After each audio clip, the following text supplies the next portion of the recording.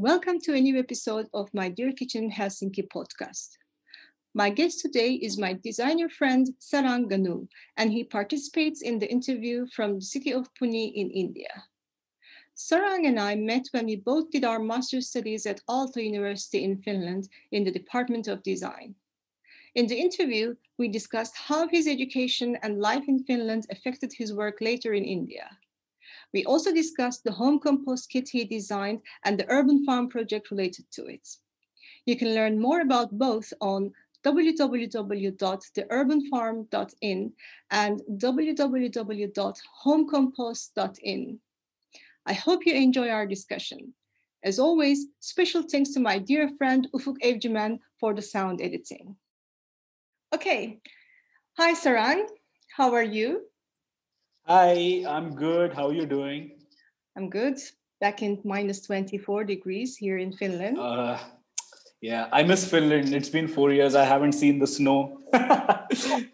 Well, that's something. I feel like I'm Yeah, seeing snow these days. So thank you for accepting this interview.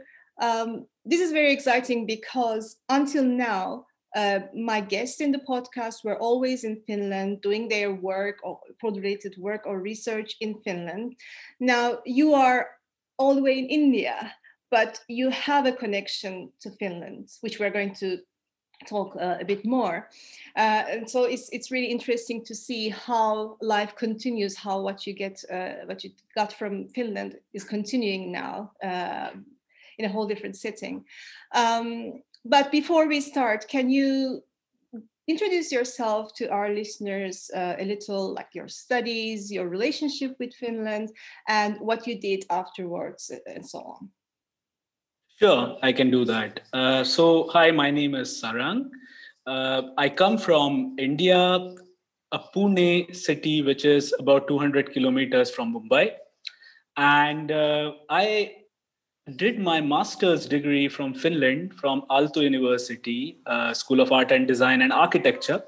And my degree was Industrial and Strategic Design. And, the university is such an open platform. I attended a lot of lectures from creative sustainability. I attended a lot of lectures from, furniture design and some, economics and entrepreneurship. And it really influenced me a lot in terms of understanding the world. And that really has profoundly impressed me. And I still carry those values that Finland taught me. And, one of those values is stay humble and also the connection with the nature. And I think that is something which was very, very profound experience for me in Finland when I visited my Finnish friend first time in the summer and went to the sauna naked. That was an experience which I can't forget because it really liberates you. And then the connection that they have with the trees, the farm, it was something which I had not experienced in India because we come from a very urbanized city, and it's very hard to see the changes in the nature around you. And Finland taught me to see those changes and appreciate those small moments. Mm-hmm.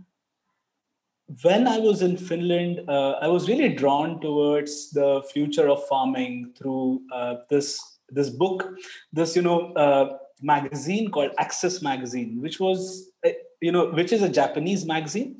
And I read an article about how Tokyo is converting their parking lots underground into an hydroponic farms, which basically means that they are growing green leafy vegetables just based on water and no soil and nothing else. And it's as pure as it can get. And no carbon footprint on per, traveling mile because, it's right done under the parking lot in Tokyo. So I was pretty fascinated, and I had few friends who were also fascinated by it. And in the darkest winter of 2013-14, we started an experiment of hydroponics and aquaponics. Aquaponics is basically a small number of fish are put into a pond, and you circulate the water and add a little bit of nutrients to the water and grow vegetables. So we grew some strawberries and we grew some lettuce. And that was a turning point. We did like small prototypes in our toilet because toilet has a very good moisture, and we needed the moisture for growing seeds. And that was a very, very good turning point for all of us. But somehow we couldn't get the funding that was needed as a startup. And by that time, I was in touch back in India with like one of my uncle who has a about 200 150 square meter factory where he does manufacture industrial tools and industrial objects, such as some automotive parts on a huge machine controlled by computers. And he has a rooftop. So he used to do like very small amount of agriculture on the rooftop. So I told him about the concept that we are doing with, fish and with, maybe just water and things like that. And he was also interested. So, like I thought that maybe I can go back and do this, but I was not really sure. I had applied to a few jobs, and I'm now like I feel that I'm lucky that I didn't get any jobs because I was very adamant because I had done my studies in strategic design and service design, and I wanted to become one of those right away from the school, right? Like like you had just graduated and you want to start something on a good note. But that didn't happen. It was a good thing, I think. Like looking back after 4 years, 5 years. I came back to India. So I want to talk about this in details in a bit, but I want to first ask you about just to now know more your point of view. How do you see the relationship between design and sustainability, and especially food sustainability, if you like, but also how do you translate this view into practice in your own work? And you can again give some examples from if you have any. You talked about some of the values and stuff you got from Finland, but especially your education in Aalto. How did this shape? But I want to remind you that some of our listeners may not be so familiar with the definition of sustainability itself. So if you can also expand your own definition. Sure, I can do that. So, okay, let me begin by talking about sustainability a little bit because it's a hot topic right now with climate change and Paris Accord in place. So sustainability for me it really boils down to how I can minimize my carbon footprint. Now, carbon footprint is again a term loosely used, but it is basically what is the signature of amount of carbon that you put into an atmosphere with your own activities. So that activity can include taking a moped or a four-wheeler and drive around and go somewhere. That activity can include buying a device, an electronic device, which has been produced, and also it has a carbon that has been, escaped in the atmosphere, and then you use that device. So that also, gives out a lot of carbon in the atmosphere, and then you dispose it off. For me, the sustainability is minimizing this particular equation of putting carbon in the atmosphere. Now, how do you do it? There are plenty of ways. I think you can go on, Instagram. You can read some articles. One of the ways is to maximize the product life or maximize the service life of anything that you are using as a tool. That really, really reduces the carbon footprint, because if you use something in a short term and throw it away, the carbon that has been thrown in the air is divided by the amount of time that you have used. If you use it smaller, that means that you have put more carbon for the small amount of time. So when you use a product or a service for a really long time, the amount of carbon that is put into the air gets divided over the span of 5 years, 7 years, 10 years. And that really, really improves individual choices in terms of, okay, well, I'm using the stainless steel straw instead of a plastic one, and I'm using that straw for past 25 years. That means that, that one plastic straw, I have reduced, as well as my carbon footprint for the stainless steel production has, divided by 25 years. So that is the basic definition by which I tried to process things. And these all, this entire knowledge came from a lot of discussion with Aalto University, and my peers, and like people whom I studied with. We had long debates, we had long chats. I remember lots of times, in creative sustainability department in Aalto, we had these, dumpster dive kitchen, talks, which culminated always into these, very, very interesting discussions for me. And those really informed me as a designer. And that still gives me, some sort of a line of thought when I design something. Another thing which is quite interesting in terms of designing something is that the quality of material and the authenticity that you use the material with. That is very, very important for me. A lot of times what happens typically in India, in the Indian context, is that the authenticity of the material gets lost because of high cost associated with it, and that cost is not justified a lot of times because you need to reach many people who need to afford that particular product or a service. So here the balancing act of having some sort of authentic material for a reasonable amount of price is a very hard choice that designers need to make. And that really has pushed me to make some of those choices. And one of the product that we will we might talk about in the course of this podcast is about the composting kit that we have developed here. And I think the material choices that we have done there really reflect those values that I learned and practiced in Finland, and also in Aalto University, and people that have influenced me a lot. So I hope I answered your question. Yes, definitely. And then now move on to the home compost kits, especially. But before we tell what it is, can you tell a bit more about the background of this project specifically, and how and why you decided to make such a kit, and all kinds of background research you made before you started the design process? Yeah, it's okay. So give me like a couple of minutes more time, because I think it needs a little bit of background, how we arrive at the compost kit. So, when we started, when I actually came back to India and started this rooftop farming with my uncle, as as someone who just came from abroad living 5 years, I had this dream that, like I can just populate the entire city with these small rooftops with, aquaponics and hydroponics, and we can, make a sustainable business out of it, which basically shattered as I, dip myself into the reality around here. The reality is hydroponics and aquaponics are really good technologies only for green leafy vegetables.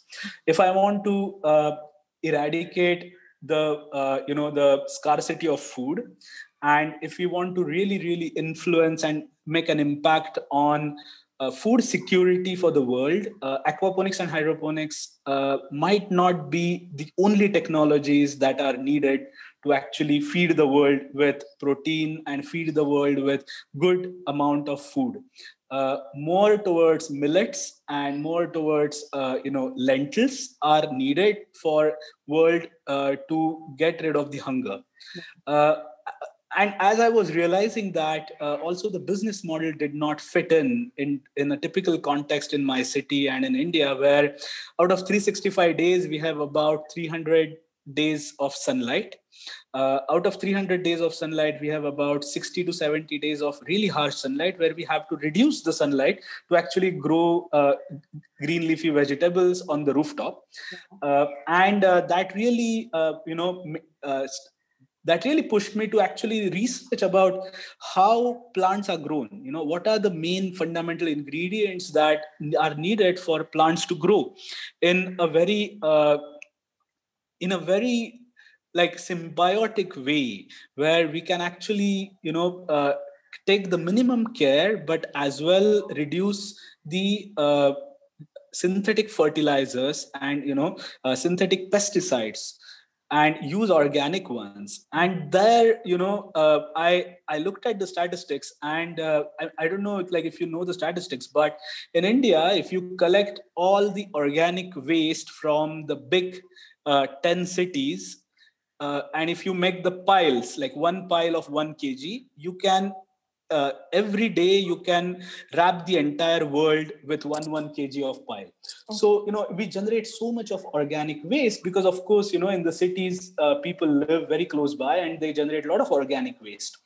And organic waste is a huge problem in India, and typically in cities, because cities are city administration is not prepared to process these organic waste in a centralized manner. Where is there is there something like what we're doing in Finland, like when people are putting their waste, is there a separation of organic waste? Yeah, so it's a multifold challenge in typical Indian cities, where you have to teach all the residents to segregate the waste. First, you need to segregate the dry waste and wet waste. Wet waste is mainly organic waste. Like in Finland, I know in Finland there are like 6 to 7 different types of segregations.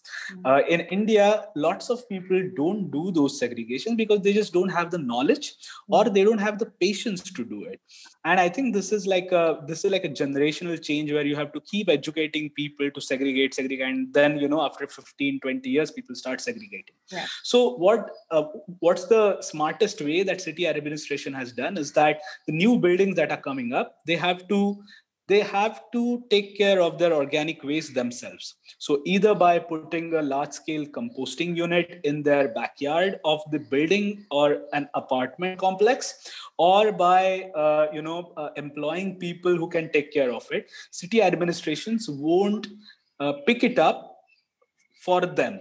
And if they don't follow the norm, there are few fines and charges. So the new apartment complexes that are coming up, they are now equipped with large scale composting units. But at the same time, there are so many people who just don't do composting as the main activity. So there are these multifold challenges. The first challenge is about education. The second challenge is about behavioral change. The third challenge is more about the product itself. Even if people are ready to compost, there are very few products which we found in the market which were hygienic, which were using good technology, but did not employ too much of technology.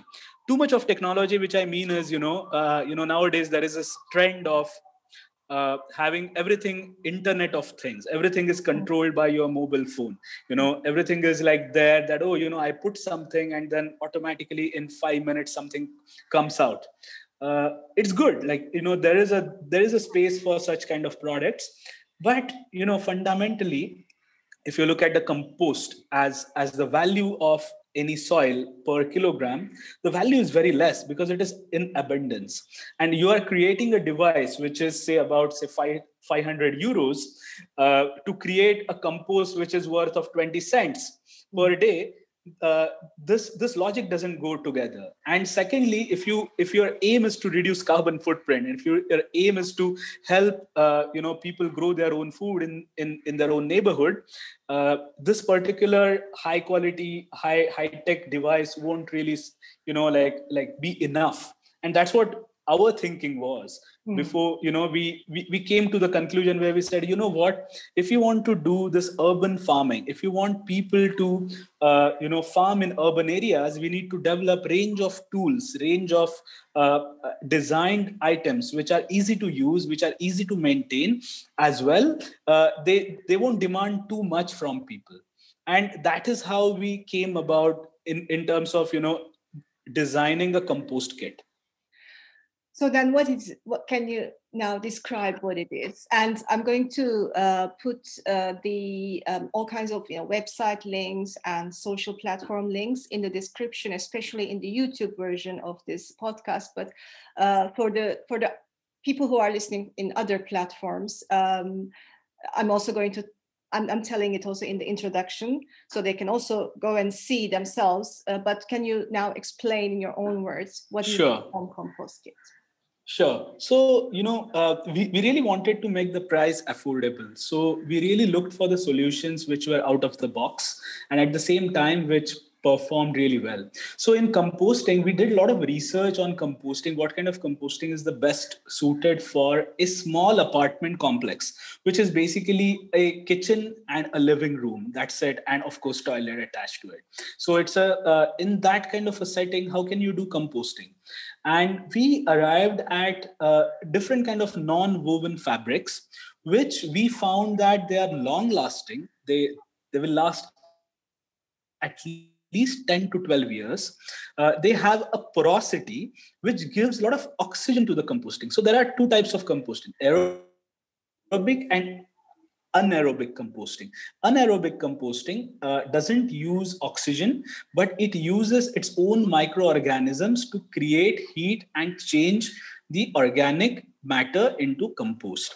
In that reaction, what happens is ammonia is generated, and which gets into water and which forms a lichet, which is basically a thick liquid that is very hazardous, that you need to treat it well. In aerobic composting, what happens is that the organisms which are suited for composting, they thrive on oxygen. So it was very important for us to have a porous non-woven fabric at a certain thickness to give the exact amount of oxygen to the compost pile. Coconut fibers. Now that coconut fiber is something which is basically from the coconut trees. You have the dry waste from the coconut trees, which gets crushed, and after you crush it, it gets into this powdery form.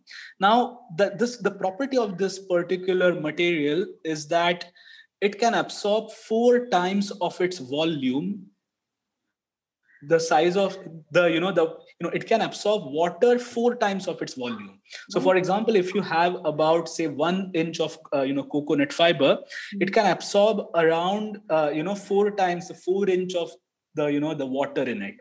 So now what we did is basically we used these enzymes together with this coconut fiber in a format of a layer. So what happens is you basically form first 1 inch of coconut fiber layer. On top of that, you put your organic waste. Usually we advise people to put their organic waste by chopping it less than an inch. Once they put that together on top of this cocoa peat layer, coconut fiber layer, we tell them to put 1 spoon of this enzyme powder. Now, this enzyme powder is directly in contact with your organic waste. So it starts processing the organic waste. And then we tell people to cover it up with, coconut fiber layer again for an inch, so that the process happens in the layered format, like a sandwich. Right. So you have a patty in between and you have like a little bit of this, and your bread is basically, like coconut fiber layer, bottom and the top. Now what happens is that, in our all organic food, there is about 70 to 80% just water. So what happens is that within a span of 3 to 4 days, all moisture gets absorbed by the coconut fibers, and the remaining part is composted by these enzymes and made it into a soil format with good nutrients for the soil. And this entire process takes about 20 to 25 days to complete it.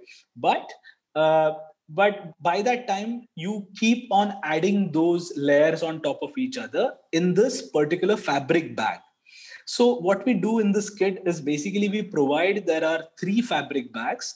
There is an enzyme which we call soil maker powder, as the name suggested. It makes the soil, which is worth of like 50 days. And we provide, coconut fibers as well, about 2.5 kg. And you can use the entire set for at least 3 months. And then if you find yourself doing it every day, you can purchase that enzyme from us. Mm-hmm. And, you can reuse the compost instead of coconut fiber when the coconut fiber gets over. So you can use the compost instead of coconut fiber for, say, next 6 months. So in total, once you buy a kit, we really want people to start right out of the box composting.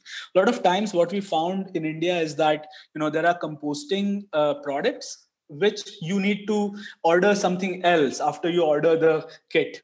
Or you order, you have to get like, okay, I need a spoon to just, like segregate this totally. And, so in this particular method, there is nothing that you need. You just need 20 to 30 seconds of your time every day to put it. That's it. So that's the kit. Wow. What has been the reaction so far? So it's, do you have a specific profile of people who have bought it? So here is the hard entrepreneurship lesson. You are really optimistic. You are like, oh, I wanna change the world. Like about 5% of the people of India in the city should use my compost kit. The reality is, most of the customers, very, very frankly speaking, now, I'm talking in terms of business language, 100 people bought the composter. If out of them, 85 people would stop doing the composting after 1.5 months or 2 months. Either they are lazy, they forgot to do composting, they didn't get the results as they wanted first time, and then they were disheartened and they said, oh, this is not working. Or there were a few bugs. Composting is a natural process. Bugs are going to happen.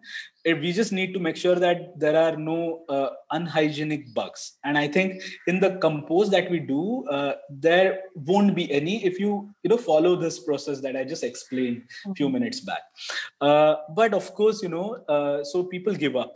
Out of the 15, there are very, very strong believers of sustainability. And those are the people who, stick with us. So those are the people who still, after 5 years, they keep ordering the enzyme and we keep helping them with whatever they need in terms of compost kits, in terms of, getting it out there. And those are the people who are our brand ambassadors. We made a very conscious choice of not spending a penny on huge marketing. Because we wanted this operation to be handy. We wanted this operation to be, customer driven or people driven rather than, push marketing where you put like lots of banners, lots of advertisements, spend a lot of money and get it out there. The choice was conscious. Why? Because we felt that this is a behavioral change for a lot of people. And even if we bombard them with lots of advertisement, people are not going to change their behavior until and unless in their own circle, someone starts doing it and they experience it. And that is what is happening now. We get, it's not too many of orders, but we get a few orders every week by references only. And that has worked for us. I mean, in a way that, the information spreads slowly and steadily. And I think, that is how the response is, very frankly speaking. I should tell one incident. I was traveling to Munich and then one, customer sends me a message. She said, I bought your composter 4 years back. And she's one of those sustainable gurus in her, society or in her apartment complex. And she's like, I have used every composting system in the India and yours is one of the best. And I really want to order, a few more. And, can you just, help me out with these things? And I was really touched. I was really touched because this was the first time a customer, an old one, 4 years, old customer is giving us feedback. Even after 4 years, they remember us with a product. Yeah. And I think there is this activist in you which feels that you are making some change. Mm-hmm. And I think even if it is the smallest change, it is a change. And I think that's something exciting and that keeps us driving. But Yes, and what you said is also important about, people who buy it and who like using it, who see that how difference it makes, and then this kind of people's experience being transferred to other people, I think, is the best sort of marketing method for what you and also people like me also trying to do, like this behavioral changes, like the real changes. So I completely agree with you. But now your work, especially related to food, does not end with just this one tool, but there is this urban farm project. So what is this urban farm project, and how is it related to the home compost kit, and what kind of activities, experiments, etc., are being made in urban farm? And is it also open to everyone, or is it a membership kind of thing? Like, can you just explain a little? Yes. So, in my city, this kind of project is very new, and we want to keep it open. We want to keep it very, very like a communal place where people can come, get inspired, and maybe after they go home, they will start growing some lettuce or growing some spinach. That's a success for us for now. In a very short term. So what this place is basically about 1,000 square feet space, where we have covered that with a green fabric, which is called shed net, which basically gives shade to our plants from the sun. Because I told you, like, in India we have lots of, like in the region that I stay, the sun is a little too strong, so we need to reduce the sunlight. That is how strong it is. So we have to put a fabric on top of all the 1,000 square feet of roof. What we do is we do lots of experiments with food, and in terms of how to grow it.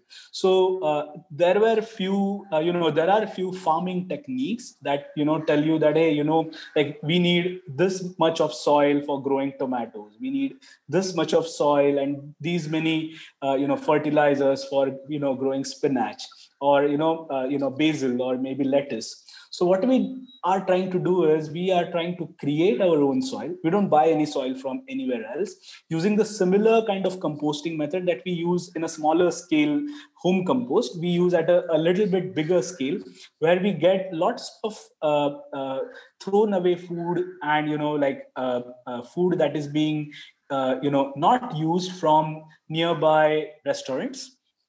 And also we get lots of dry waste, which basically includes dry leaves, and few sawdust, as an carbon balancing act. And we put them together with our own like enzymes, and we compost our own soil. So there is no external soil that we use. And what we do is we reduce the height of the bed. So what we call bed is basically where we grow these kind of vegetables. And we have reduced it to about 8 centimeter. So it's pretty small. Yeah. So for that particular small amount, small depth, we have grown lettuce, we have grown brinjal, which is basically eggplant in some variety. We have the local varieties here as well. We have also grown of course lettuce, of course different varieties of spinach, and there is a variety of amaranth. Amaranth is far superior than quinoa, yeah. But at the same time, it is a very locally consumed vegetable. So we have grown all of those things, and we do crop rotations in the small amount of that 8 centimeter bed. So the size of that particular container or the bed is about 3 feet by 6 feet, and the depth is about 8 centimeter. So because the depth is small, we keep rotating also the soil, and we generate the soil, we keep it inside, we generate it, and we sort of repellish it again and again. And that has really worked for us. I haven't seen this kind of a method for farming in urban areas, where you don't have much space, you don't have much depth of the soil, and you create your own soil, and you basically start farming whatever you need. We have also farmed wheat, we have also farmed some lentils, and we have also farmed some, sugar cane. I don't know if sugar cane is like, basically it's a grass variety which grows really, really like 6-7 feet, and it is supposed to be grown in a deep soil, but we have grown that in about say 20 centimeter depth. So these are the experiments that we keep doing, and what we do in there is that, because my uncle has this factory, he has these workers in the factory, and most of these workers, they come from farming background. So they have left their farms, and they come from rural areas to factory to work. So we tell them to farm, and they use that output that has come from the farm to like feed themselves at some point. So that is how like we keep like growing, and we these guys keep consuming. And also, of course, we also take some of us like some of the spinach or some lettuce home whenever it is possible. Second thing that what we have done is we have grown a few trees, which naming pomegranate. We have grown papaya, and we have like we are currently growing also banana.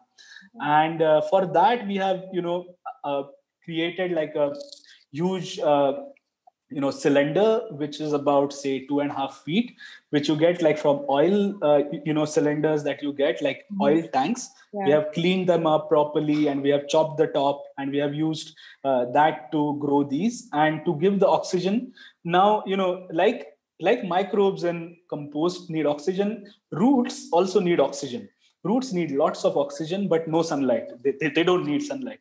So we have punctured those plastic containers with lots of holes, so that the oxygen can go in, and it thrives. So we experiment with, say, air pruning. That's the terminology that people use. It's where you prune the roots by exposing them to oxygen and air. And same thing with the soil. Like we use thin layer of soil, but we repellish the soil more and more often. And what is the end goal of all of these experiments? We really want people to learn these and go back and do on their own to begin with. And secondly, then we would want people to ask us or supply us products and services for them. Currently, we are really small, so we can't supply services. And this area is something that people don't know about, people don't have knowledge about, and they expect service rather than the product, and then they start growing. So our plan before pandemic was that we will have workshops on the rooftop, because we have a space there, at least 20-25 people, hands-on workshop about how to grow food, how to do transplanting of small plants into big pots, how to take care of, how to do composting, how to grow microgreens, for example. All of those, those were 3-4 courses that we had designed. But pandemic happened, and of course now we can't really have people over our rooftops. So since last February we haven't had huge groups. So 1 or 2 people come and go and visit, but we haven't started that. So I hope that the pandemic gets over soon and we start that particular education kind of a thing. I did not want to do Zoom calls for this particular activity, because you really need to put your hand in the soil. There's a huge knowledge which you miss if you don't touch the soil. The moisture, the temperature, the granularity of the soil really speaks to you as a person, and then only you can experience actually growing something. And that's something we really want to give the tacit knowledge to people. So we are hoping that that happens, and in the long term, like say about 5 to 8 years, we would really love to have rooftops all across the world, using some of our techniques if possible. If not, if we can help them somehow, we would love to. Why not? Definitely. Yeah, I was going to ask you, in my head, I had this, how COVID-19 affected, because as you said, it's very much hands-in job. And I mean, you really have to be there. You cannot grow something out of Zoom. And it's also, there's also a kind of community building around this kind of food related activities if you do this kind of workshops and experimentations with groups. So I hope this pandemic ends soon for all of us, and Me too. Me get too. back to doing all these things. Now, and also, I want to tell that I looked at Urban Farms, for example, Instagram page quite a lot, and you really communicate. I saw that you communicate a lot about this knowledge that you gained, such as there is a calendar, for example, what you can grow, and so it becomes, even if you can't be there in person for in whatever reason, you can still learn a lot from what you have been doing. Correct. So I really recommend people to go to these. And I mean, you don't have to be part of this, or you don't have to be in India. You can still, even though the calendar is mostly related to, of course, what you can grow in certain time of the year there, but you can get an idea, I think, about what you share on social platforms. Yes.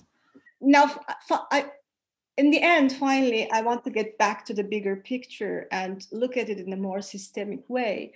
And my question is, how do you situate tools like these home compost kits or this kind of experimental spaces like Urban Farm in a sustainable food system? And you gave your definition for sustainability, but also can you give your definition about sustainable food system, and how does it all go into that?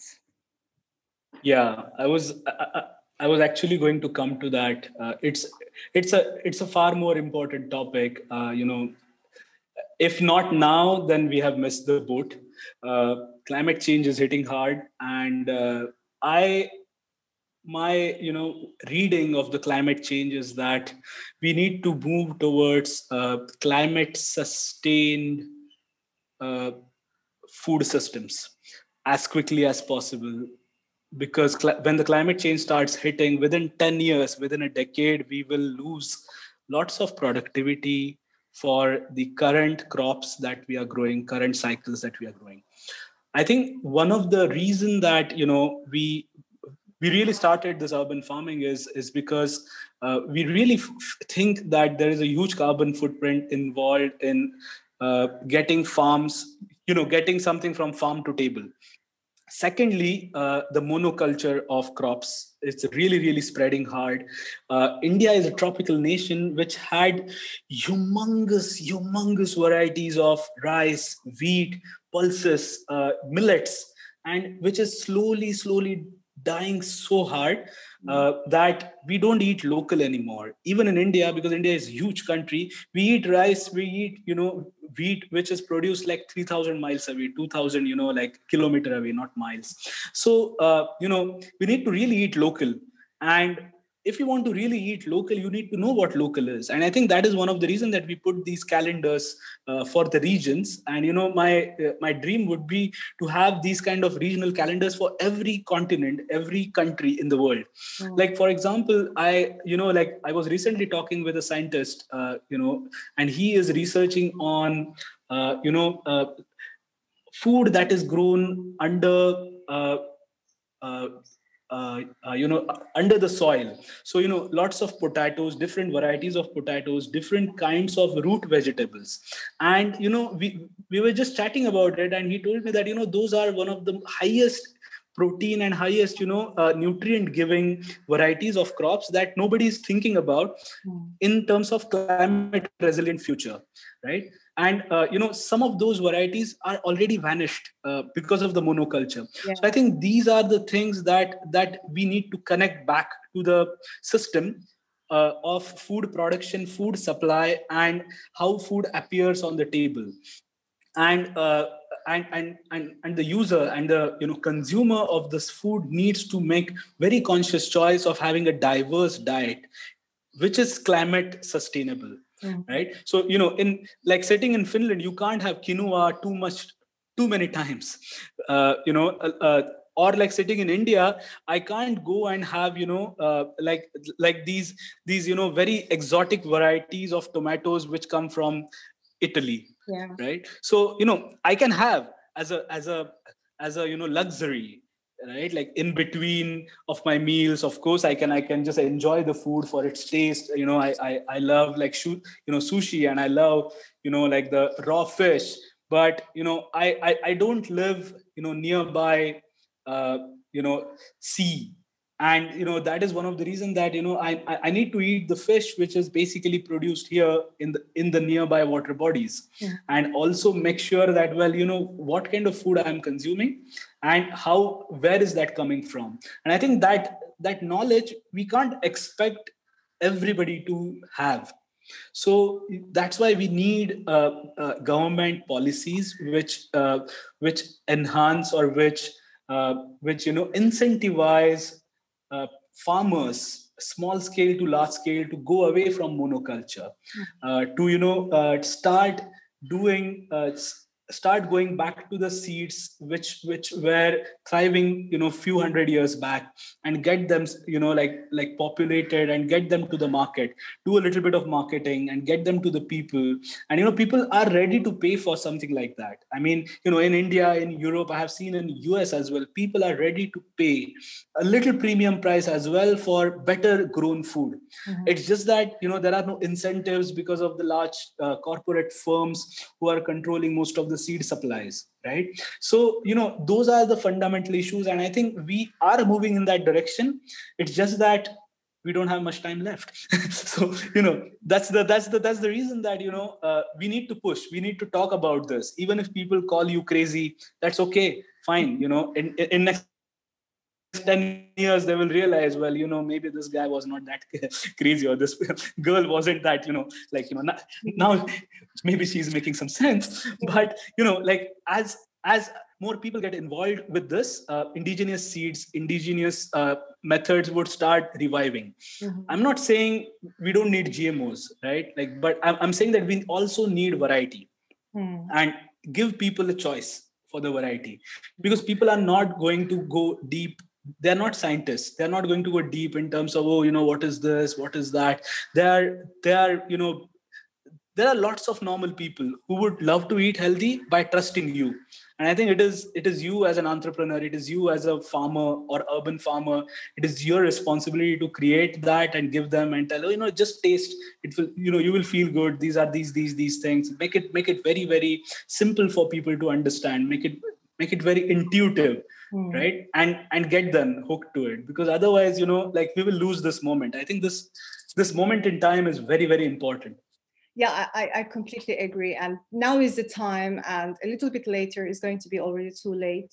And I completely agree about the whole biodiversity loss and, protection of seeds. And there are seed banks all around the world. And and I see that there are a lot of people, more and more people being active in the food system, demanding or trying to get to know the right thing. I'm not saying active in the sense that they are hands in growing food, but they are trying to learn more, and they're looking for it. But so what personally, for example, I'm trying to do is to activate people however much they can, or however they would like to do, because I think looking at people who are not producing the food as just consumers is, for me, a little bit of a old-fashioned thinking. I mean, we are all more in the end eating food, and we all should be some kind of, maybe instead of consumer, makers of food, and be more active however we can, however we try to do. I mean, I'm personally trying to grow some herbs lately. Oh, nice. I think I chose the hardest time of the year to start, like November, the darkest time. So it's been quite hard, but I'm trying. I mean, I'm looking in my 30 square meters apartment. What can I do? No, that's great. That's great. I think, like, you should be able to grow microgreens very easily. I think those are very, very nice and very nutritious. Yeah. So these are all my questions. What is next for you? And hopefully, when this pandemic is over, of course, maybe it's going to be more active. Do you have any final comments or words? No, I'm really delighted. I think you are doing an amazing job in terms of getting the food out, not the fancy food. You are really trying to get to the bottom of it. And I know because of the Aalto connection that there is this kind of a very very research oriented approach, but very practical one. And I think I still remember your final master's thesis, which was about this particular topic and that you are doing. And I really appreciate you for sticking to it. And I think there are very few people who passionately do something, and like you are one of them. So I really appreciate. Thank you very much for inviting me. Well, thank you very much for accepting, and I'll be following. I mean, I was already following your work, this urban farm and all. I'm going to continue, and maybe one day, if we get rid of this pandemic, I'll come to visit. We are getting rid of it, and I think in 2022, you can spend finish winter in Pune. That would be. It will be perfect. Because this winter, for the first time in years, I spent the entire winter in Helsinki, not going to Turkey. Yeah. And it's been a bit. I had forgotten how dark it gets towards the end of December. So I was like, okay. Yeah. Yeah. So no, I invite you, and like maybe we can do like a small project on the rooftop, and we can cook together on the rooftop itself, and definitely, why not? I would love to. Let's go vaccinate and get rid of this horrible pandemic, please. Okay, great. So thanks again, and bye. Thank you very much, and have a nice day. Bye-bye.